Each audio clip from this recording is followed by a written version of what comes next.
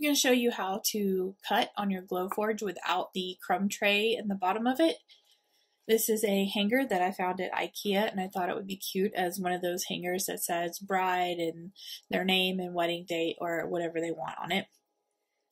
So for this project, you'll need digital calipers, and if you don't have some, I ordered mine off of Amazon.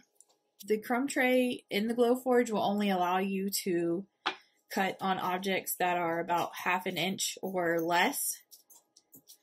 And this right here, using my calipers, is almost at 0.5 inches. So to make this video, I decided just to go ahead and remove the crumb tray and show you how to do that. If you want to read on the Glowforge community group, once you get your Glowforge, the math behind all of this, so that you understand why things are the way they are, feel free to do so. But to cut to the chase, I'm going to tell you how to do it in this video.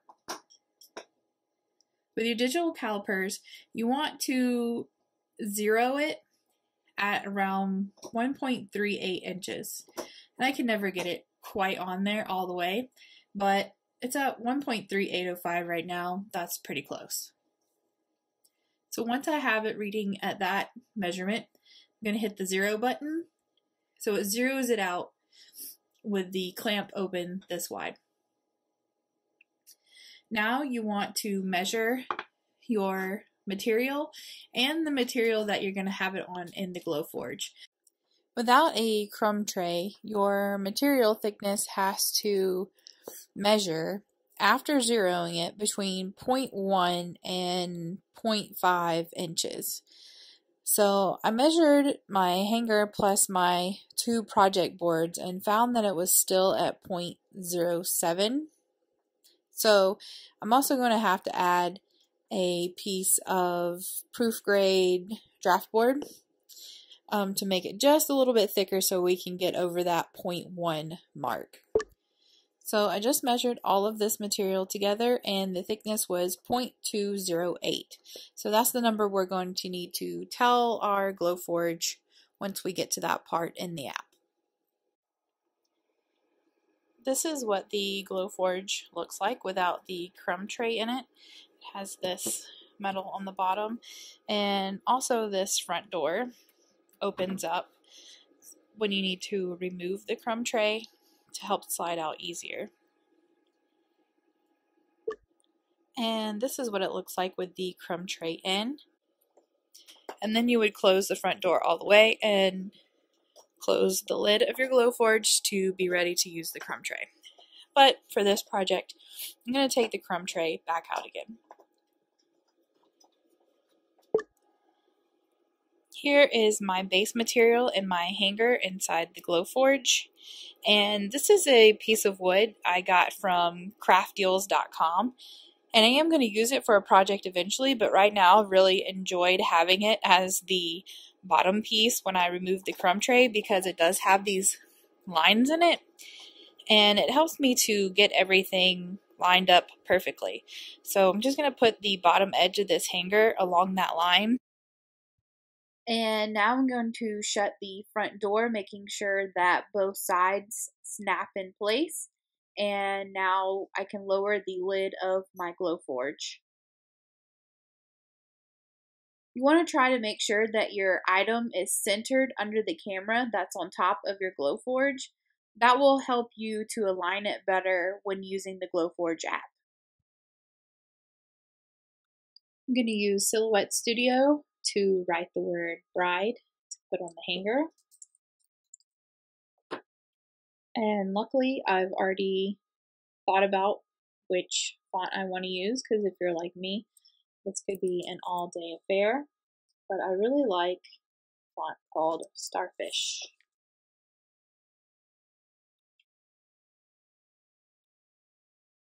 And you always want to remember to weld your fonts, or else they're going to not look right once they're engraved. So right click and hit weld. And also, because the dot is separate and the B is separate, I'm going to right click and hit group.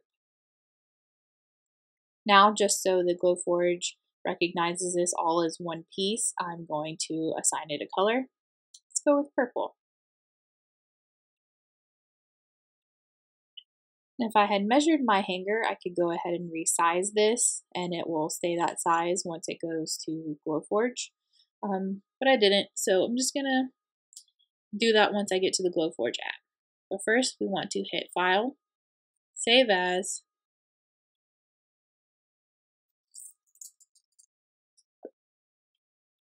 I saved one of these earlier, but you want to make sure your format is SVG. And I'm going to replace the one that I created.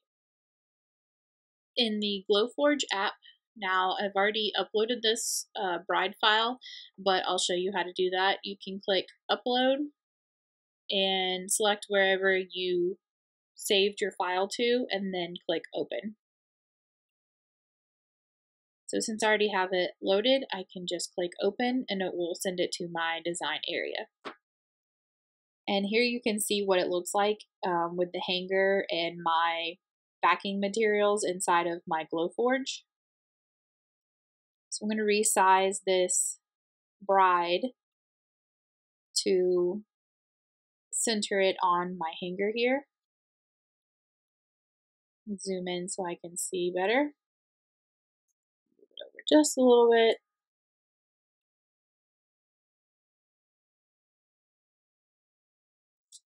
Okay, that looks centered enough for tonight's project.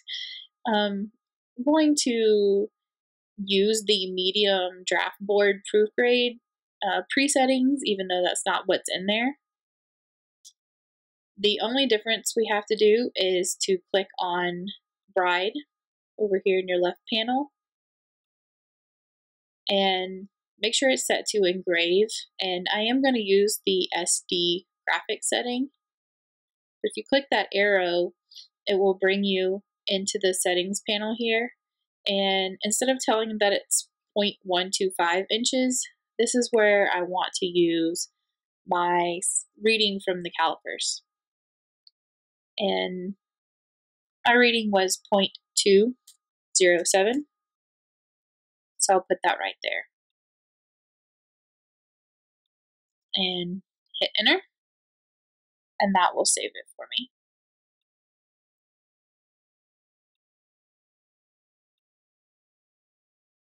Okay, now I am ready to hit print and send it to my Glowforge. I thought about holding this hanger down, maybe taping it to the board or something, but I'm just going to see if it stays in place the way it is. So we'll hit print here and see how long it's going to take.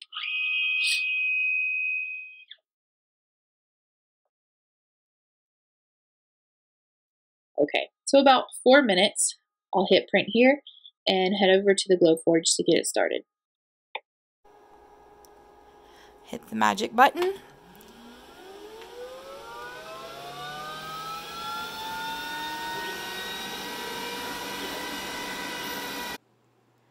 And I'm going to speed the video up here to about 4 times the actual speed, just so that we can get through the graving a little bit faster.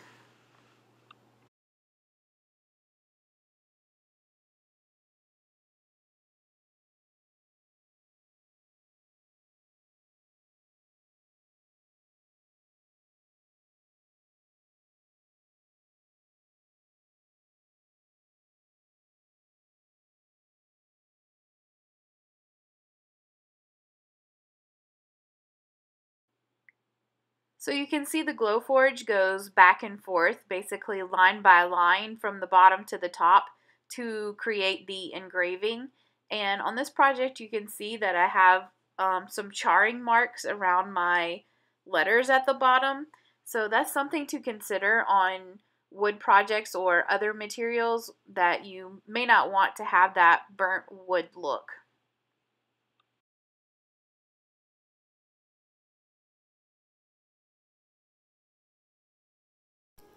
So I got back to my work area and I saw that I had a bottle of rubbing alcohol here, and I decided to try to clean up that charred area on my hanger using a dab of rubbing alcohol just on a paper towel. And the results are that it completely removed all of the charring around the word. It looks incredible now, and that was just a very simple solution. So bonus tip there, save your time and your money on the masking and just use a dab of rubbing alcohol. It was easy. I just swiped it once and it came off. So this is actually a very nice deep engrave. See if you can see at an angle how deep that is. I think it turned out very beautifully, and with it cleaned up now, this has turned into an awesome project. So I hope that you liked this tutorial, and if you did, please subscribe and I'll continue to make more videos. Thanks for watching.